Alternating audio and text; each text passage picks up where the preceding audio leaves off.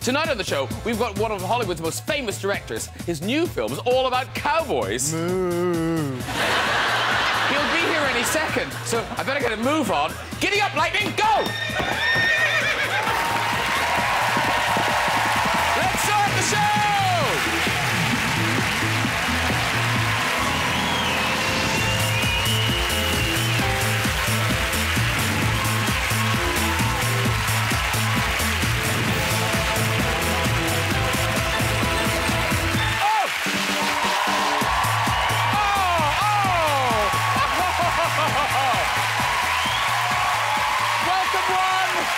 Welcome all! Good evening! Oh, let me tell you, ladies and gentlemen, we have got a great show for you tonight. Writer and director extraordinaire, Quentin Tarantino is here. Yes, he is! I know! Top Scottish actor James McAvoy is on the show. Hilarious comic Alan Davies is here. Plus, we'll be having music and a chat with the wonderful Emily Sunday. I know. Good, isn't it? Good. It's good. It's good. I tell you, so excited to welcome Quentin Tarantino onto the show, everybody. There he is. Now, either he's just won an award or his car's been crushed. We're not sure. He looks pleased. Now, here's his new film. That's Django Unchained. Yes, yes, the D is silent, rather like the N in Tory Cuts. Yeah.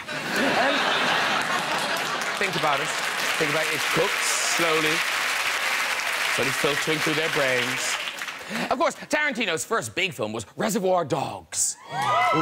It features that iconic scene where one of the gangsters is tied to a chair and has their ear cut off. Well, obviously, he's tied to a chair. I mean, who'd volunteer to have their ears cut off? Me, please. Then I'll see Viva forever.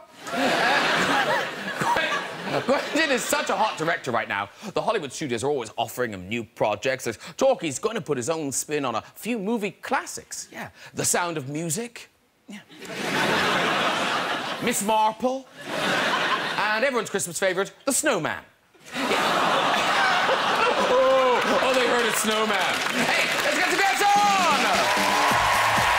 Later, we'll have music and chat from Emily Sunday! But first, prepare to LOL, it's the man from QI, Alan Davies! There he is! Hello, sir. Happy New Year, so nice to see you. Have a seat, have a seat. Is this my favourite actor I see before me? Yes, it is. It's James McAvoy, everybody! Lovely to see you. Have a seat, have a seat, have a seat. And he's the red-hot director, the king of cool. It's Quentin Tarantino! Have a seat, have a seat, have a seat.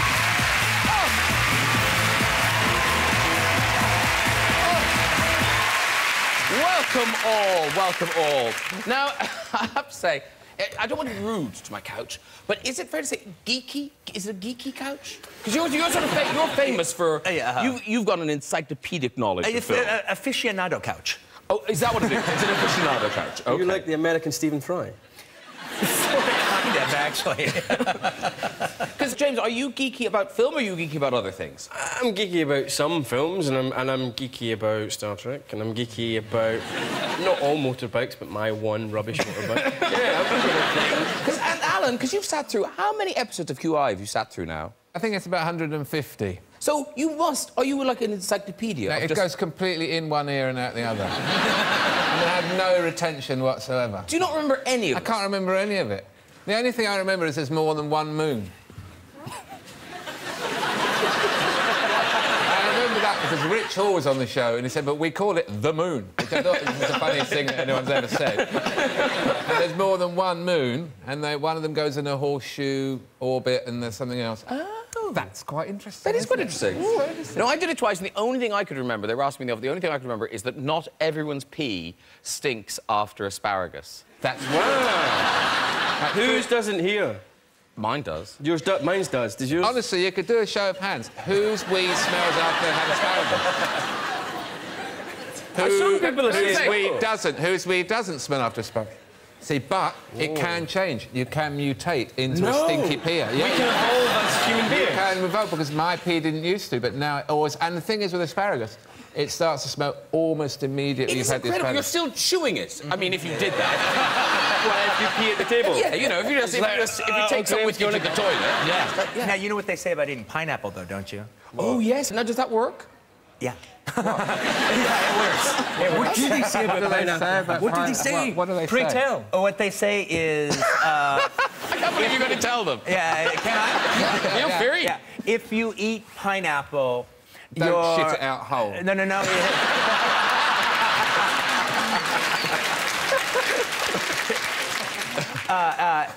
If you eat pineapple, it actually affects the taste of your sperm. For the better? For the better. Oh yeah. Well, if you like We can try it right now. Here's a pineapple. Any volunteer? We'll be here for an hour. Well, I'll eat the pineapple, and you can try it and tell me. All right. Okay. If there's a job in it, I'll do anything. I'm just thinking you've really got to plan ahead, though. Because, like, you've got to cut the pineapple, peel the pineapple, and then maybe no one's interested. And I think, I ate a whole pineapple. Oh, wait a minute. You know, you're going on a date. You have high hopes. What's the window of opportunity? How long does it taste nice for? Yeah. Is there an optimum moment? You're going to be saying, it's 10:30, I taste fantastic now. Actually, I do buy pineapple in Waitrose. I won't be able to buy it anymore now. You'll see me put it in my basket. It's like, I know about you. Snack pack. Now, listen, we've got to talk Quentin Tarantino. 7 movies. You've made 7 movies, and your current one is on course to be your most commercially successful one so far. It might be, yeah. Django Unchained. I've seen it. I loved it. Oh, it's great. I mean, it's a proper Quentin Tarantino film. Western, yeah. Yeah. We get to see it here on the 18th of January. It's released here. So it's almost like a kind of a legend, isn't it? Yeah. A fable told through a Western. Yeah, it has a very folkloric kind of quality to it. It's about an ex-slave who's bought and given his freedom, and he becomes a bounty hunter. It takes place 2 years before the Civil War, so it's in the antebellum South during slavery, and he's an ex-slave who becomes a bounty hunter. And in particular, his job is to go out and kill white men, get the bounties for criminals who are hiding out on plantations that have bounties on their head. And that's a pretty good job. We've got a clip. This is Jamie Foxx. Jamie Foxx yes. As Django meeting Christopher Waltz, the bounty hunter, who's going to. First scene in the movie. Yeah. Yeah, this is him in chains, and his life's about to change. I'm Dr. King Schultz. This is my horse, Fritz. What kind of doctor? Dentist? Now, are you the Speck Brothers? And did you purchase those men at the Greenville slave auction? So what? So, I wish to parley with you. Speak English. Oh, sorry. Please forgive me. It is a second language. Now, amongst your inventory, I've been led to believe is a specimen I'm keen to acquire. Hello, you poor devils. Is there one amongst you who was formerly a resident of the Karukan plantation? I'm from the Karukan plantation. Who said that?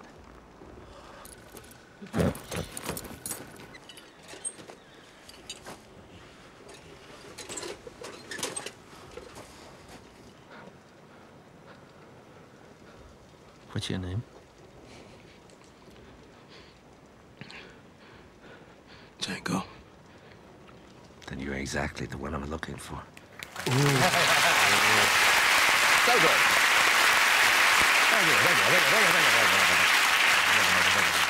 We didn't see it there, but I mean, but as always, a stellar cast. You know, Leonardo DiCaprio, Samuel L. Jackson, and I just wonder, does anyone turn you down? Well, every once in a while it happens. I mean, actually, one of the, a weird, one of the things was, like in the case of, say, Pulp Fiction. I had worked with Michael Madsen on Reservoir Dogs, and we really got along, and I thought he was terrific. So I actually wrote the character that John Travolta played, Vincent Vega. I wrote it for Michael Madsen. Oh, right. And so I write the whole script for him, and I'm working on this script for like 7 months. And he knows it's coming. He knows I'm writing it. And he's like, oh, yeah, I can't wait to do it. It's going to be great. 2 2 weeks before I finished the script, he takes a job on Wyatt Earp, and he can't do it. So that explains the Black Mamba in Kill Bill 2. But then did you have to really fight to get John Travolta into it? Yeah, no one wanted John Travolta. No one wanted John Travolta. Yeah, well, you know, everyone can say, you know, but the film he did just before Pulp Fiction was Look Who's Talking 3. He's actually quite funny in those movies. That is a great film. It's a trilogy. All right, it's a trilogy. Oh, the cross-referencing. It's like Back to the Future. I can't imagine how ballsy it is. You're a young director, you've got John Travolta, and you're showing him how to dance. You're teaching him how to dance. I didn't have to teach John Travolta how to dance. Could you dance like that now? Oh, yeah, no, I wanted him to dance a particular way. It was a certain kind of way. I'll do it. You don't need to do it. All right. I've got an electric pig rod in there. Well, here's the thing. Let me set it up. Okay, you set it up. Because it's a twist. Now, twists can be kind of boring. So part of the thing about it is I wanted Vincent and Mia, i.e. Uma Thurman, to have two different characters when they twist. All right? When Vince twists, I wanted him to be kind of rich. Like that. It's good. But when Mia twists, the image that I had in my mind was the Zsa Zsa Gabor cat from the Aristocats. And there's that one little scene where the Aristocats dance, and she kind of like...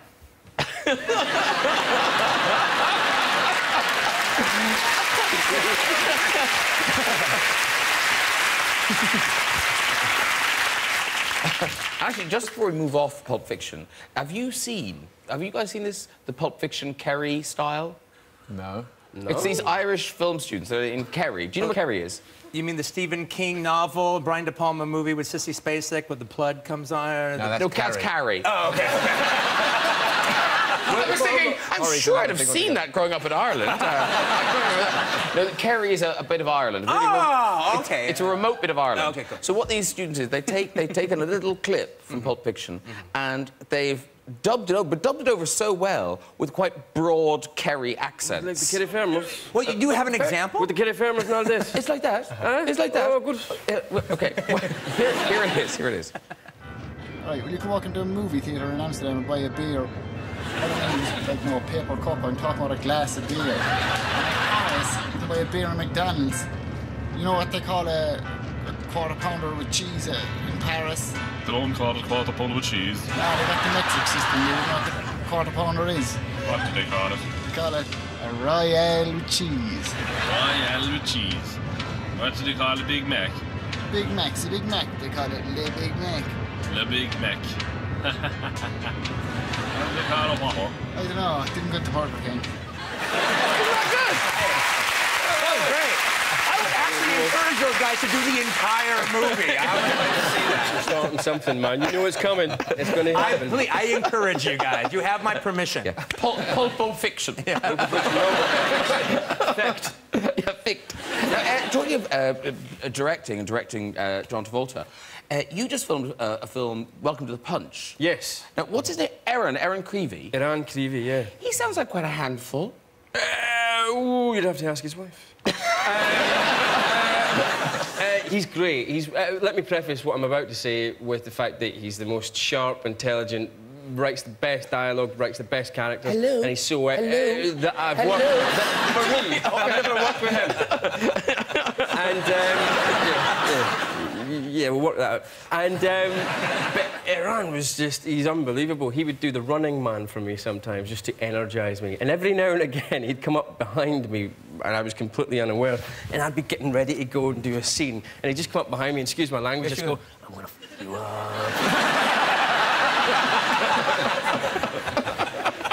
Which is kind of brilliant. In fact, he sent me an email saying that exact thing out of the blue just the other day, for no reason. And the movie's called Welcome to the Punch. Welcome to the Punch. That's out March time. That's out in March, yes. That's me with a lot of pineapple in me. There's a pineapple theme. It is, yeah, that's great, yeah. Because, Alan, you've done act. Have you had directors kind of really push you to the edge? Because didn't you have a thing in Many Splintered Thing where you had a chase or something? Oh, yeah, no, I did. I had to do a scene where I had to get out of a bath, and my wife in the show, not my real-life wife in the show, she came round and she wanted something and I had it, and then she took it, and then I had to chase her around the flat in the nude, dripping wet.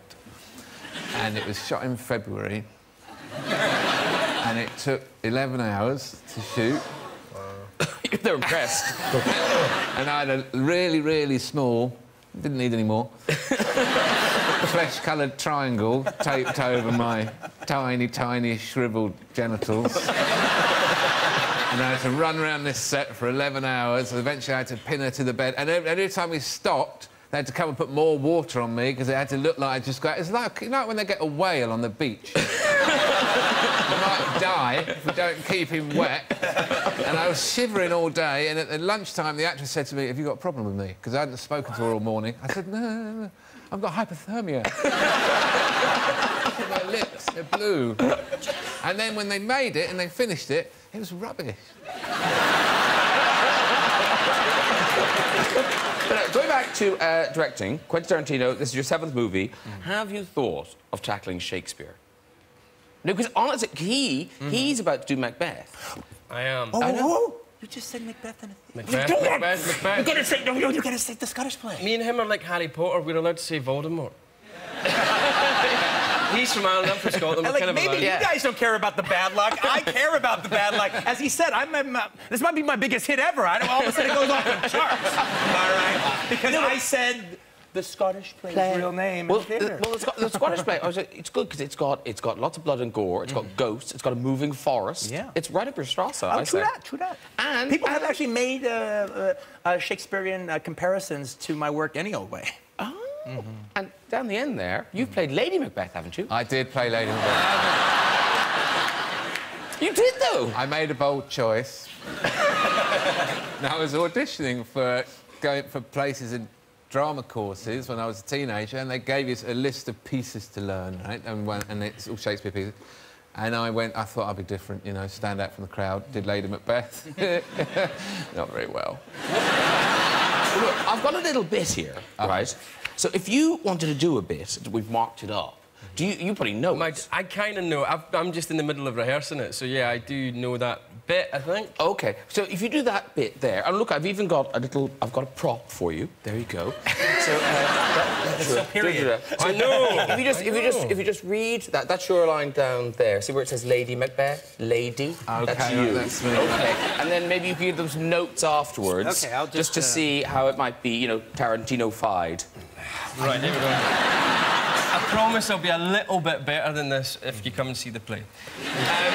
Methought I heard a voice cry, "Sleep no more. Macbeth doth murder sleep, the innocent sleep. Sleep that knits up the ravelled sleeve of care, the death of each day's life. Sore labour's bath, balm of hurt minds, great nature's second course, chief nourisher in life's feast." What do you mean? That is the line as written. The line. That's as written. So, Quentin, what we can do is we can certainly make it like cinema shape. Do you want to stand up? Yeah. A bit Come on. easy. And everything? Yeah, and everything. And everything. So, so then we could, if we've got a bigger sword. I thought that's more you, isn't it? Yeah, that's Tarantino-esque. Yeah, that's Tarantino-esque. So we've made it CinemaScope. Can we do that? Can we do that? Can we? Oh, there you go. Oh, there you go. Now you're in a cinema thing. That's my light. Okay, so let me deal with the actors a little bit. Okay, here. you deal with the actors. You deal with So the you're playing in actors. Scottish, right? Well, I don't have to. No. I was just making sure that was Scottish accent. Okay, yes, okay, yeah. No, go with the Scottish accent.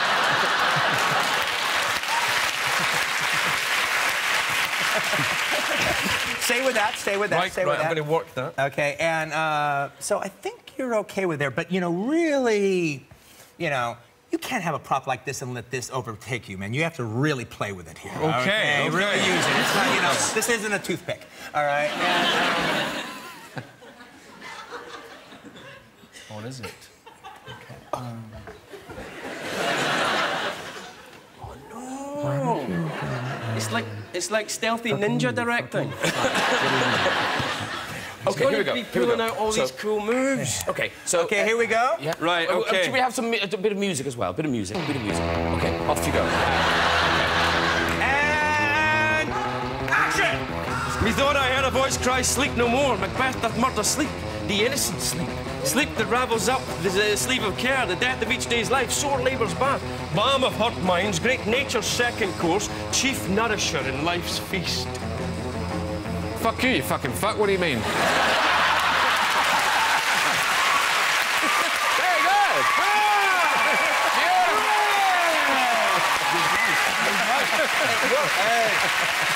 I'm taking that. You'll have some dry out. Beautiful. Now, that was Tarantino direction, but Jamie Lloyd is directing yours. Jamie Lloyd, the great Jamie Lloyd, is directing ours. And where and when can we see it? We are going to be on at the Trafalgar Studios, the Traff Transformed, as it's currently known, from the 9th of February onwards. And we have a very wonderful outreach programme targeting first-time theatre goers and people who would maybe not always feel that comfortable going to theatre, i.e. people who maybe felt alienated by the prices, which on the Mondays of every week we make it very affordable. And Macbeth's a great one because it's short, lots happens. Lots happens. It's an easy plot to follow. Lots of killing, a lot of nearly sex. In our production, there is. Yeah. Is it set now? Is it set then? When it's set, it's kind of like if we took all the hot topics of the day, so economic disaster, environmental disaster, Scottish independence, all that kind of stuff. Imagine they all happened at the same time, and then 50 years later. So is it kilt, no kilt? No kilt, no kilt. You love a kilt. No kilt. You love shortbread. No iron brew. There may be whiskey. There will be blood. No haggis. There may be. That's a wedding invitation.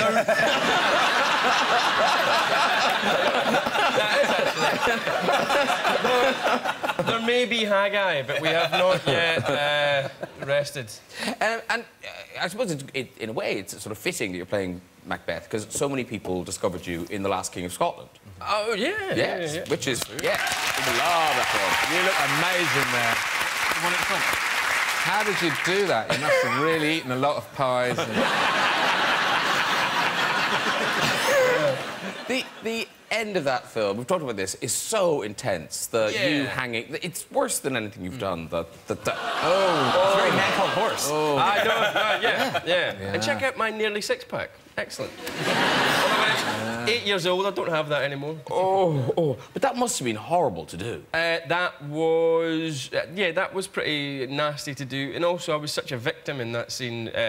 Not necessarily of circumstance, because I helped create that circumstance as a character, but I was a victim of violence in that scene, and it is always horrible to play and great to play. But I was being suspended on this little seesaw that got CGI'd out. How we had the money for CGI, I don't know. But and there was no weight on these ropes that had these things going into my fake chest. But I was acting and doing all my thing and stuff, and I suppose I stopped breathing at one point, and I stopped breathing for too long that I passed out. And I'm just balancing on this little bicycle saddle, and I just passed out and fell off. And I was hanging upside down with this little wire connected to my fake nipple that's made of, like, silicone rubber. And nobody ran in to save me as I was about to smash my head on the ground because they all thought, crazy actors, they just do this stuff all the time. He's probably just acting. I'm about to smash my head off. But Quentin, you strangled Diane Kruger, didn't you? Yeah, I did. But how badly did you strangle her? Well, it was interesting because the thing is, whenever you do a close-up of somebody being strangled in a film, I never buy it. All right, because when somebody's actually being strangled, there is a thing that happens to their face, and the way they turn a certain color, and their veins pop out and stuff. How do you know this, by the way? Just anytime, well, yeah, it's. I guess I don't know that for sure. All right, but I can imagine. And but it always just seems fake. They're doing this all the time. Yeah. This is in Inglourious Basterds. It's in Inglourious Basterds. Yeah. And so I talked to Diane, and I was saying, look, here's what I would like to do if you're okay with it, all right? Because I don't want any phony baloney bullshit here. I'm going to do it. I want to do it because it's on me. It's like I only want to do this once.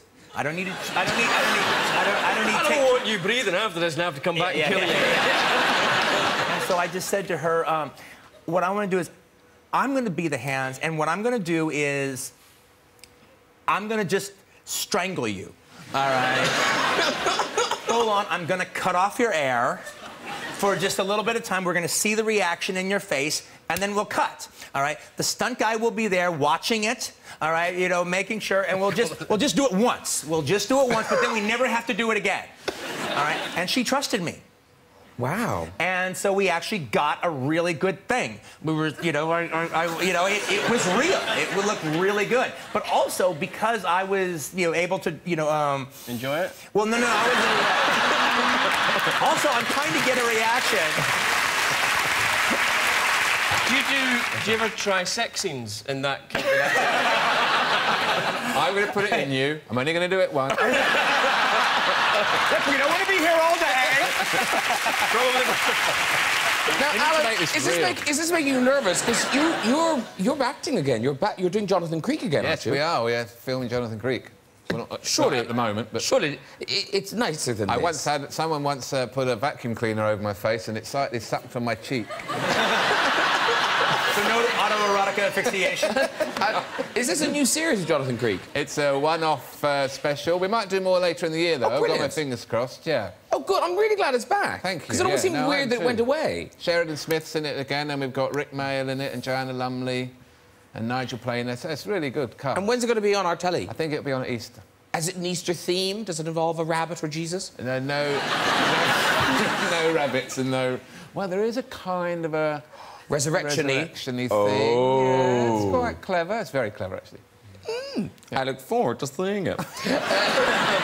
Well, we've talked about a lot about acting tonight, but Alan Davies, a stand-up comedian again. Yes, back on the road. Is it 10 years? 10 years. It's even longer. And the last time I toured was in 1999. What? Wow. But I did the Edinburgh Festival in 2001 as a stand-up. Last year I toured all around the UK, and I'm doing 2 shows in Hammersmith in February. The 16th and 17th of February. There's me. There's my poster. Isn't it marvellous? But listen, it's sold really well. It's got really well reviewed. Oh, you've got it kicking yourself that you didn't do it for so long. Well, kind of. I'd sort of fell out of love with it a bit, but I really have enjoyed touring again, and I really enjoyed doing the show, and I've got 2 small children now, so when I'm at home, it's quite full-on, and then when I'm touring, it's like a day out.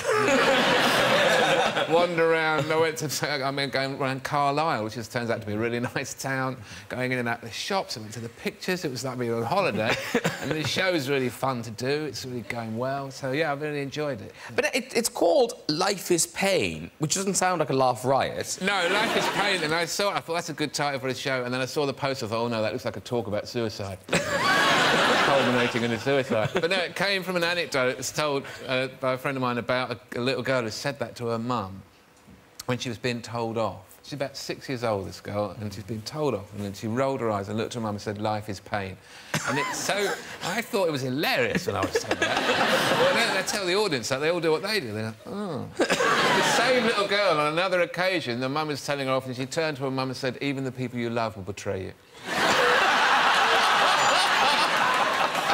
So it just goes into a little folder of notes of funny things. Yeah, doesn't she? Yeah, it does like a character from one of your films, or from that Kick-Ass film, you know, the little girl and that. But Kick-Ass, it's so English, isn't it? But yeah, so that became the title of the show, but mainly the show's about family, like my family growing up, and you know. And life is pain, let's face it, but everyone's got a little bit. But I don't dwell on that, I just touch on that, and then it's quite a lot of stuff about sex toys. But there's bits about parenting in it, aren't there, as well? Yeah, my dad features quite a lot. My own parenting, which is a new thing for me. When we grew up, we were always nagging our father for stuff to buy. My mum died when we were little, so there's just my dad with the 3 of us. I do remember him buying a Lilo on holiday once, and this was quite a big investment to buy a Lilo. Yeah. I had a diving mask that I wore for the entire 2 weeks. I never took it on. I wore it at breakfast. I was 10, right? My sister had a bikini. She was 8, but a bikini came up round her neck and nearly drowned her. So she pulled me under. So I said, give me the bikini. No one knows which one of us is a boy or a girl. And I had the diving mask and the bikini on. I can honestly say I've never been happier before or since. But when he got the Lilo, to pump the Lilo up, rather than just blowing it up, he went to the hire car and got the foot pump out the boot, and he blew the Lilo up in a really kind of vigorous way, like this. as if he was on display, you know, but if you blow a light up like that, people will watch you. And then he said, Alan, come here, please. Test that now. Test it, right? And I touched the pillow bit, and it went bang! And blew separated from the main body of the light, which I've never seen happen before or since. And he's looking at me like, you little shit. And that's totally no hidden pins. You've overinflated the line. Oh, dear. Now, before we move on, very quickly, James, we must mention your new movie with Danny Boyle. Yes, you must. Trans. That's finished? It's going to be March the... March the... What, 27th? 27th of March. 27th Oh, of that's my March. birthday. Oh, March 27th is my marvellous. birthday, yeah. Oh, what a Fateful lovely day. night out. And we've also got Rosario Dawson in the movie. who's Oh, in there you go. Death Yeah, she's wonderful. Yeah. Ah, and now this movie, it's called Trance, and it's about memory loss? It's about... It's about your memory loss. It's about... Very good. It's about hypnotism, memory loss, violence, both psychological and physical. It's about sexual desire, and it's about art, and it's about theft. It's a psychological thriller, and it's Danny Boyle. Sounds very like Jonathan Creek, actually. It's very much so. And Macbeth. And Django Unchained. Well, actually, I'll tell you what we'll do. To explain it, we've got a bit of the trailer, which kind of sets it up and makes it really good. No piece of art is worth a human life.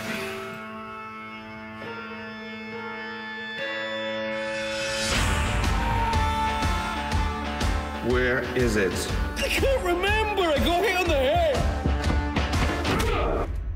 That you remember. Have you ever been hypnotized before? Whatever is in his head, she can find. Now, I want you to relax, Simon. Stop. I have it. It's really cool. Yeah. That's kind of cool, him going back to do a time experiment. Yeah, and, you know, he's just special, whatever he does, like yourself, I have to say, but, and he's a national treasure as well. And actually, as I watched that, I realised we didn't really explain what it's about. It's you steal... I steal a painting, I steal a $25 million painting as it is being auctioned, because I'm one of the auctioneers, and after the heist is all over, when the baddies that I'm in league with decide to open the box that the painting is in, they bring out the frame and there's nothing there, and they come to me and they say, where's the painting? And I go, I'm honest when I say I can't remember. And that's where hypnotism comes into it, because we try and unlock where the painting is through hypnotism. And we unlock a hell of a lot more than just where the painting is. And the audience doesn't know where it is at the during that part of the movie. The audience have no idea. They haven't seen it happen or anything. No. And it's all about what you think you remember and how memory is actually a very creative process. It's an imaginative process. The whole film would have been, if you just said at the beginning, just think where you were when you last had it. then you would have found it. We had on QI, I had a QI thing, where if you're looking for something, like your car keys, if you keep saying the name of the thing you're looking for, you're more likely to find it. Really? Yeah. Really? Yeah. So keep saying, you know, boyfriend. Self-respect.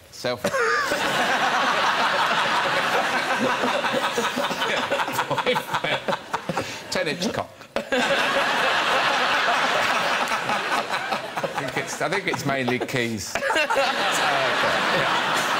Right, it's time for music. This singer has had an extraordinary 2012 and has just been on for 3 Brit Awards. Ladies and gentlemen, it's Emily Sandé.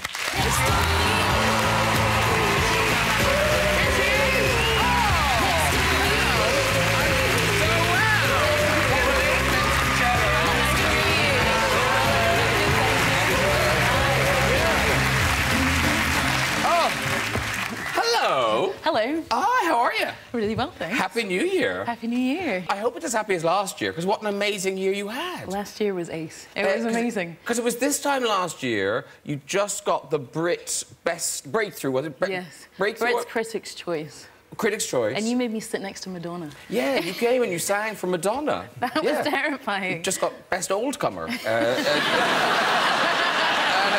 This is the album, our version of it. This is the new deluxe one. But this is the best-selling album of 2012. Yeah, amazing. Congratulations. Thank you very much. Thank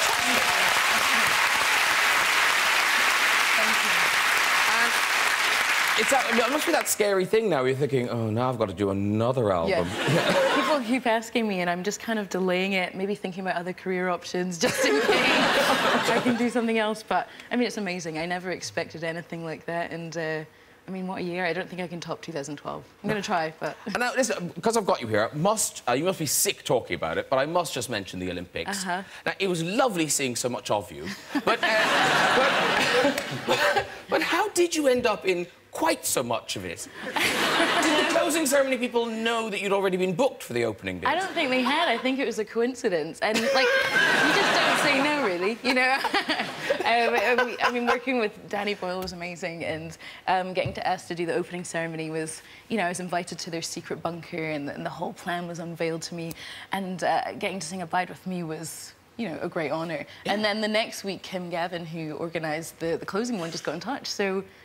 There you went great, yes. I know the venue well. Yes, you were performing in George Square at the Glaswegian torch bearing ceremony, weren't you? And I ran with the torch. I carried the torch sort of towards you as you were performing, and then I thought I was going to get to go all the way and go, great, I'll then get to watch Emily Sunday. and then they said, no, you give it to somebody else, they give it to somebody else, they give it to somebody else, and then it gets to her. And I was like, all right, great, but I get to watch it, don't I? And as I handed it over, they went, no, you're outside the fence. I've just carried the Olympics. I'm in films and everything. And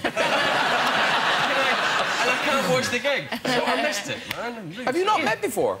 No. Because you're both from Scotland. I know, there's only about 5 of us. Yeah, exactly. It's so weird. We are connected because I've written a song for trance. So we've got our Scotland and that. Danny and Christian were telling me only yesterday, and I was very excited. I'm really excited. Have you ever been hypnotised? I'd like to be. Listen, Emily, you are singing, I think it's probably my favourite track off the album. Oh, great. I'm so glad, because I thought this would be an obvious second single. Why did you... Clown? God, I don't know. It just feels like a kind of sad close to the album. Oh, really? But, no, we kind of wanted to leave this to the last one. It's one of my favourite songs. Like, lyrically, it was one of the first ones that, you know, I really feel expresses me. So I'm really happy to sing it tonight and for it to close the whole kind of album campaign. Oh, is this the last single? Yeah, this is, yeah, I think so. You can milk another few out of it. Don't be an idiot. And I know you're doing it live for us tonight, and you've got strings and everything, so thank you very much. Emily, if you want to go get ready, off she goes. I should be a gentleman. There you go. Lovely. Shortly we'll be paying a visit to the famous red chair, but first, performing her new single, Clown. Ladies and gentlemen, please welcome Emily Sandé!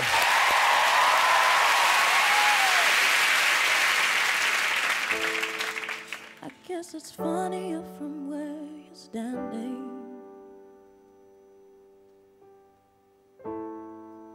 'Cause from over here I miss the joke.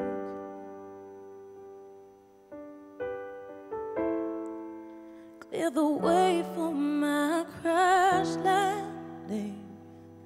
I've done it again. Another number for your notes.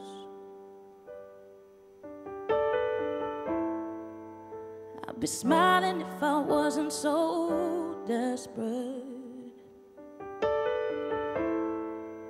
I'd be patient if I had the time.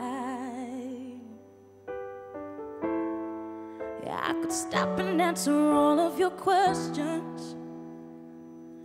As soon as I find out, get out the back of the line. Yeah, I'll be your clown behind the glass. Go ahead and laugh, 'cause it's funny. I would too if I saw me. I'll be your clown on your favorite chair. My life's a circus, circus, round in circles. I'm selling out tonight. I'd be less angry if it was my decision.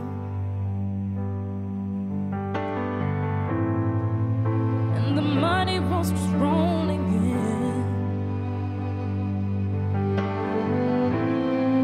If I had more than my ambition, I'll have time for please, I'll have time for thank you as soon as I win.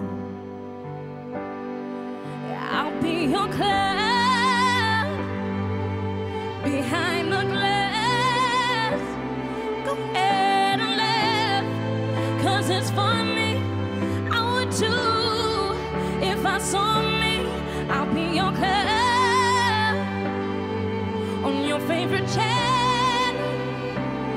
But life's a circus, circus, around in circles. I'm selling out tonight. From a distance, my choice is simple. From a distance, I can entertain. So you can see me. I put makeup on my face, but there's no way you can feel it from so far away.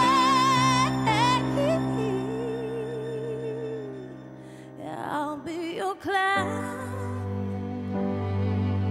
behind the glass. Go ahead and laugh, 'cause it's funny. I would too if I saw me. I'll be your clown on your favorite channel.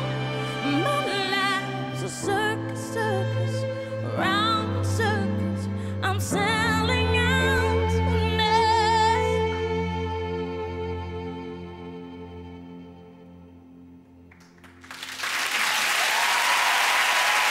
Wow! Beautiful! Emily Sunday! Come and join me, dear. Oh! Just gorgeous. Thank you. Absolutely beautiful. Emily Sunday, everyone!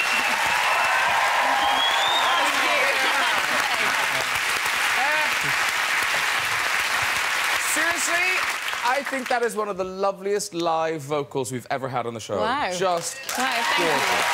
Thank you. Really, really, really gorgeous. Right, before we go tonight, just time for a visit to the red chair. So, who have we got? Yes, hello, hi. Hi. What's your name, sir? Lee. Lee? Yeah. Lovely. And where do you live, Lee? London. Oh, in London? I'm from Newcastle. He's from Newcastle originally. And what do you do in London, Lee? Interior design. Oh, right. What's your favourite bit of interior design, Lee? Being creative. Okay. Good answer. Dull answer. Dull answer. It's being creative. Yeah, you know, being it's what creative, we do. whatever. Yeah, I'm looking for rag rolling or something. All right. I don't know. Just being creative. Lee, delight us with your tale. Okay, basically, apologies to my mum now, but I was with my boyfriend at the time, and I was trying to get to know him a little bit better. We were both getting to know each other a little bit better. I hear you, Lee. Yes, we were stuck in the moment, and my phone somehow ended up on the bed. I accidentally leant on the bed and ended up ringing my mum. Obviously, I didn't know this until I had finished. And then I checked my phone, and I had a message off my mum saying, "Are you okay? You sound like you're in pain." I was like, get in. You can walk. You can walk. Well done. If you'd like to join us on the show and go in the red chair, you can. Just contact us via our website at this very address. A huge thank you to my guests tonight, the lovely Emily Sunday. Alan Davies. James McAvoy. And Mr. Quentin Tarantino. Join me next week with comedian Bill Bailey, actor Nicholas Hoult, and Oscar winner Denzel Washington. I'll see you then. Good night, everybody. Bye-bye.